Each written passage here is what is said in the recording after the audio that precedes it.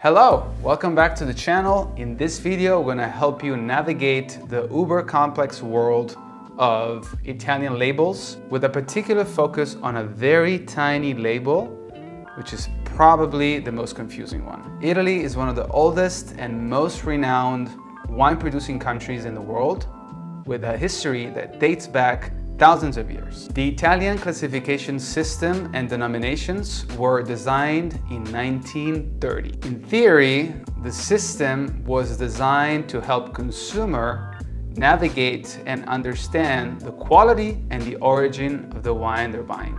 Again, in theory. Let's break down these classifications and see if we can make any sense out of it.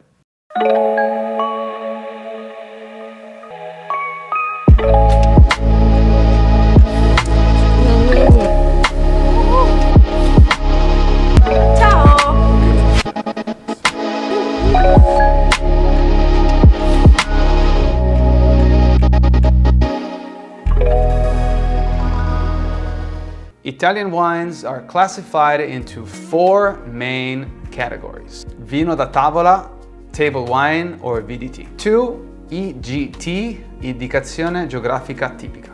3. DOC, Denominazione d'origine controllata. 4. DOCG, Denominazione d'origine controllata e garantita. Let's start with Vino da tavola or VDT. These wines are produced with authorized grapes, but don't necessarily adhere to any specific regional or quality regulations. Also, the quality of the wine and the year are not necessarily mentioned on the label. This is the least amount of information we have in the whole denomination pyramid. Next, we have EGT. So we basically have Vino da tavola, but this is the first denomination. So the producer is already following the rules of a broader denomination. So the wine has already a connection to the land where it's produced. Also for EGT wines, the producer may or may not mention the year and the grape of the wine. Personal comment on these two first labels for Italian wine.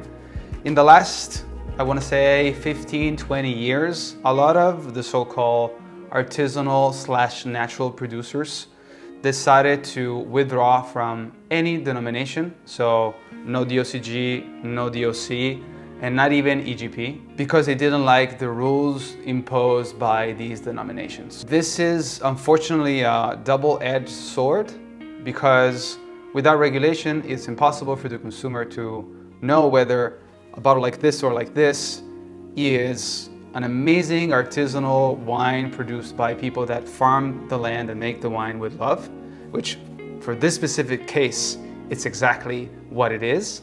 But honestly, finding these two bottles in a wine shop or at the restaurant, you have no way of knowing whether this is pure crap or great wine. Luckily, there is a wine club that ships Piemonte wine directly to your door.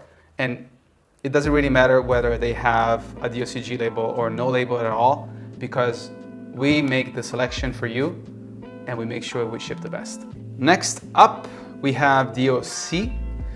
These wines must meet strict regulations regarding grape varieties, production methods, and aging. This is a considerable step up from EGT. The area of production is smaller. The wine produced must meet tasting criteria, and the year must be shown on the label. Some examples are Dolcetto d'Alba, Barbera d'Alba, and Verduno per la Verga. At the top of the classification system, we have DOCG.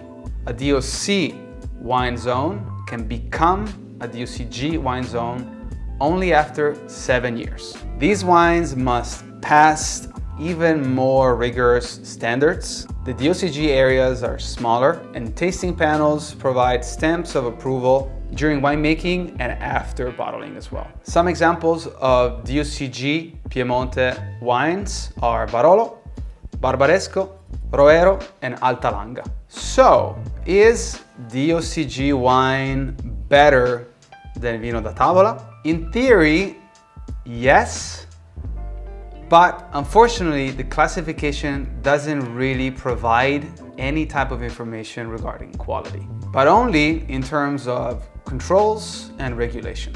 In fact, there is a lot of very bad DOCG wine out there, so be careful. And at the same time, there are producers that are completely outside any type of denomination that make wine that will blow your mind. So you want the best advice, use this denomination as a baseline, but always look for a direct contact. Someone that not only knows the area well, but will tell you about the story of the people and the land where the wines are made. You will be surprised at how diverse the selection that we ship to all of our wine club members is in terms of denomination. We honestly really don't care about which label and how the bottle looks. What is important is the wine inside and the people behind it. Make sure you check out our wine club. The website is right here below. Thanks for watching and see you in the next one.